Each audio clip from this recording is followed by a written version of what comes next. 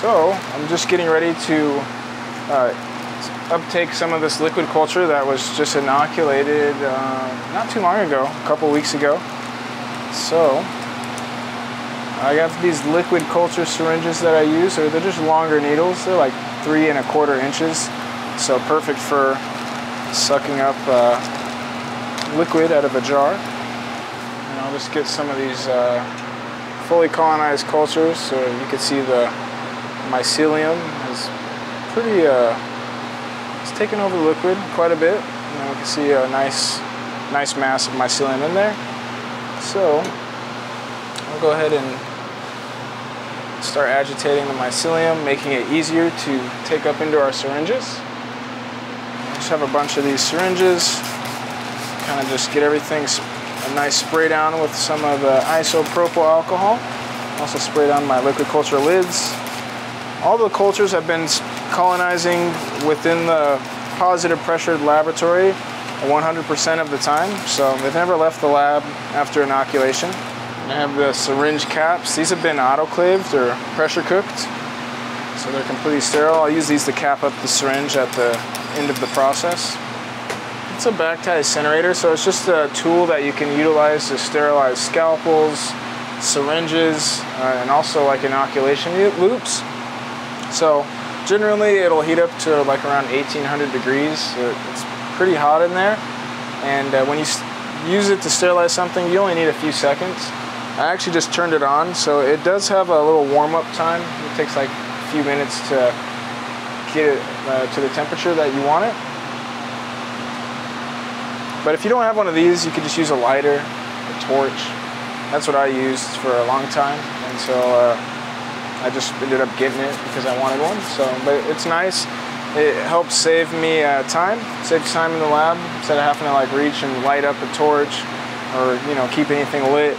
This thing stays on the whole time, and I can just use it as needed.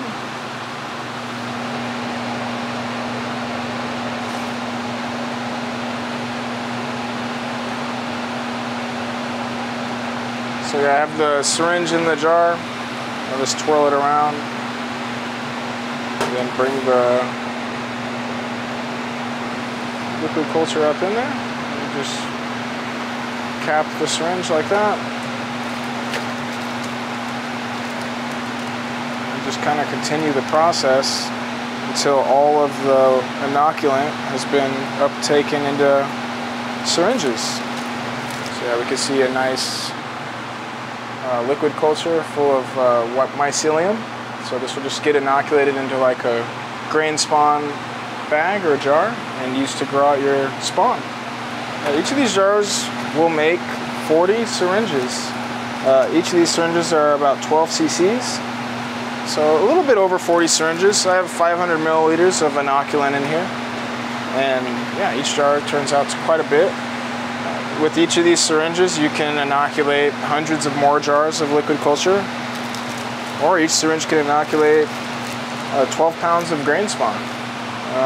You can expand it several different kinds of ways. You could use the liquid culture to drop a drop on a petri dish to grow out the culture that way, and then from there you can make much more liquid culture to make more grain spawn, and really just stretch it as far as you can. Also, these liquid cultures are really good for anybody that is just using a still air box or inoculating without a lab. They can flame sterilize the needle and just go directly into the grain spawn at that point. So if I intake the liquid culture into the syringe and I notice that there's too much air in it, then I'll just shoot it back into the jar and retake the inoculant. Just because we want the syringe to be full, we just want the smallest air bubble in the syringe.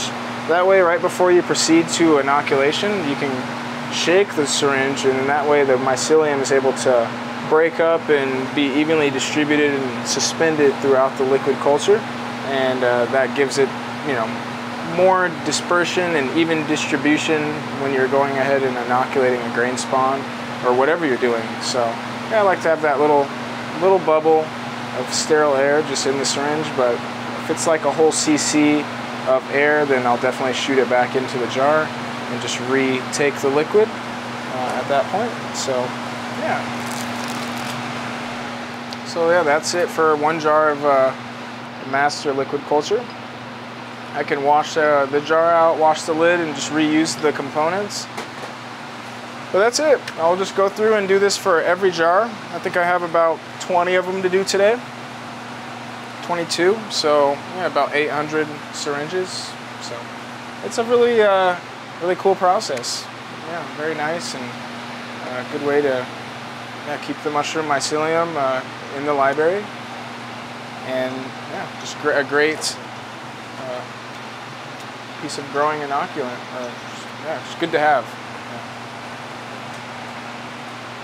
Yeah, so yeah, we'll go ahead and inoculate one of the sterile grain bags with liquid culture for the blue-green oyster. So I'll get myself ready to do a quick little inoculation. Just grab a little paper towel, and you could do this in front of a flow hood or without a flow hood, in front of in a still air box, or just make sure if you don't have a still air box, you can just do it in a home with the air conditioning off. So I'll just wipe the injection port real good, and I will douse the syringe tip into a little bit of isopropyl.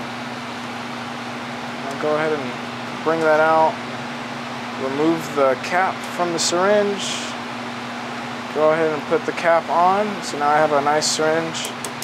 You can go ahead and just do a nice little simple shake like that by beating it on the surface or edge of a table. That really breaks up the mycelium real nice. And usually I would usually use a lighter or a torch just to torch the end of the syringe until it's glowing red hot. But I'll use the back tie zapper just to be sure as I stick the needle through the injection port, if there's any potential contamination that goes onto the needle, then it's instantly met with heat. So that's just a little practice that I like to do. The needle's really hot. I'll let it cool for a second in front of the sterile airflow. Go right in. The first drop of inoculant cools down the tip of the syringe real well, but I like to just go throughout the bag and just shoot the inoculant towards the edges.